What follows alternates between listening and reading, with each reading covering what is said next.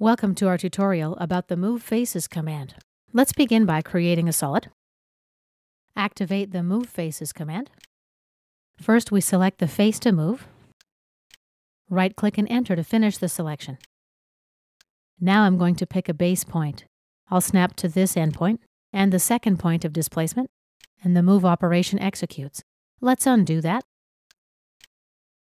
Now I'm going to create two holes using cylinders, starting from the top face. Something like this. Activate the Solid Subtract tool. Select the solid to subtract from, right-click. Now select the solids to subtract. I'll use both my cylinders. Right-click to finish. Here are our two holes. Let's activate the Move Faces tool again. I'll select the two cylindrical holes. Remember, if you select an extra face by accident, just right-click and select Remove. Then click on the face you want to remove. If you need to add a face, same thing, right-click and select Add Faces. Then select the face you want to add. Right-click and enter to finish your selection.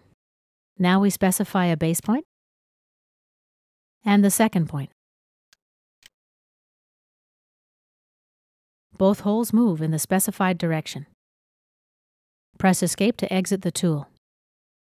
This concludes our tutorial about the Move Faces command.